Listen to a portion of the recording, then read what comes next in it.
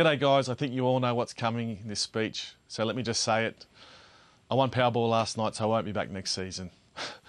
No, that's not right. What I want you to know is that I'll be retiring at the end of this season, so 2012 will be my last hurrah. 15 years at Para, this legendary club, it's hard to believe. I made the decision late last year and informed the coach and the people close to me that 2012 was going to be my last season.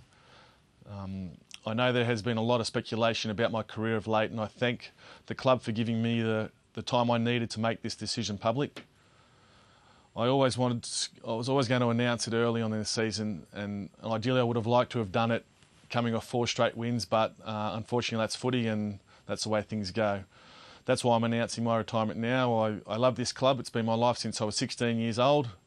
I've made lifelong friends. I've met my wife and watched my kids' faces light up when I tell them they can come to work and watch Dad. I'm hoping by announcing this, though, that it will take some pressure off the coach, my teammates, and the club can get back to focusing on what's really important, which is winning games.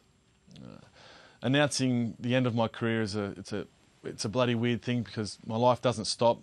Rugby league doesn't stop, and the kids in Bond certainly won't stop needing me. So in some ways I think I'm announcing the end of the best years of my life, but really I'm just beginning a new chapter. I can't wait to sit up in the stands with my young boys and watch the team go around and have a nice cold beer in my hand. So I have some things in the pipeline for 2013, definitely involving footy and the media and the kids of the game. So let's face it, I'm a very important man. I have many leather-bound books and my apartment smells of rich mahogany. But rugby league is a roller coaster, and I think the people who ride it with you the most are the fans, and without their support, through the ups and downs, I can't tell you how much I appreciate all your support. I love coming to the game and seeing all your familiar faces. You're the backbone of rugby league, so please keep turning up.